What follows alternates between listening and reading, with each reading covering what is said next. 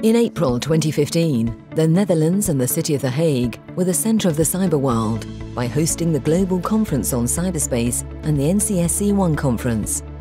At the same time, The Hague Security Delta, the largest security cluster in Europe, organised a Cybersecurity Week at the HSD campus in The Hague.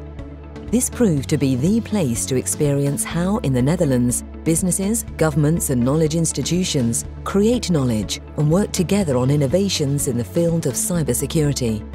Key ingredients for developing such innovative cybersecurity solutions are access to talent, market, access to innovation and capital.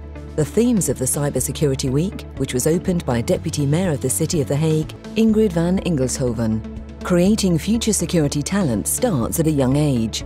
To spark the interest of primary school students, HSD partner Deloitte organised a hack lab on the opening day of the Cybersecurity Week. In the afternoon, university students had the opportunity to experience what it's like to work in the cybersecurity field. Qualified personnel is key for innovation, and that's why we invest in education on all the levels. Also, access to business and knowledge partners are of great importance for developing innovations and doing business in cybersecurity. That's why on the second day an international matchmaking event was organised, including a trade mission from Canada and the US. In this region is very attractive for foreign companies to invest in, because we have 3 top universities. We have a giant talent pool. We have in all national top sectors outstanding companies. I think the strategy of bringing the triple helix together with the government and other institutions, along with the resources, is really going to help with the execution, which is what it's all about, executing our plans. Highlight of the Cybersecurity Week was the Innovation Room, where 20 Dutch cybersecurity innovations were demonstrated. It was opened by the Dutch Minister of Economic Affairs, Henk Kamp, and the Mayor of the City of The Hague, Josias van Aartsen. The Minister emphasised the importance of cybersecurity innovations for the future, and the Mayor of The Hague highlighted the opportunities in the cybersecurity field for the city. The impact of the Cybersecurity Week is enormous on the City of The Hague.